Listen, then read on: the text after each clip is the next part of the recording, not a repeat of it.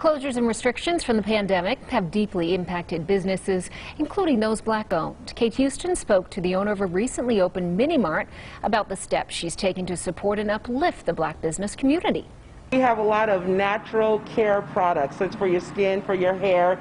Elena Smith opened Easy Days drive-through Mini Mart on Tropicana and Maryland Parkway in December. On one side, the Mini Mart has fresh produce, coffee, and food and drink items. The other side is home to dozens of different products from local Black-owned businesses. We thought it would be a good idea to offer them a space where they can have an actual storefront and people can come here, buy their products, learn about their products, and they can build their name at the same time that we build ours. The Urban Chamber of Commerce says Black-owned businesses were hit hard during the pandemic, with many not able to fall back on savings or borrow funds to stay afloat. Joe Cato, a board member with the Chamber, says having local businesses support each other will be essential moving forward. If it means that we have to circulate the dollars in our community, that is something that we should be doing, and circulate those dollars to make sure those businesses stay open and they are successful. So I'm all for recycling the Black dollars. By highlighting products and clothing from Black-owned businesses,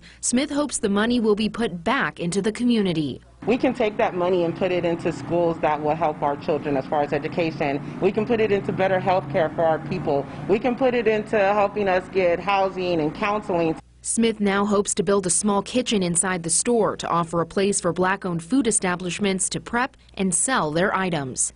Kate Houston, 8 News Now. Very smart ideas there.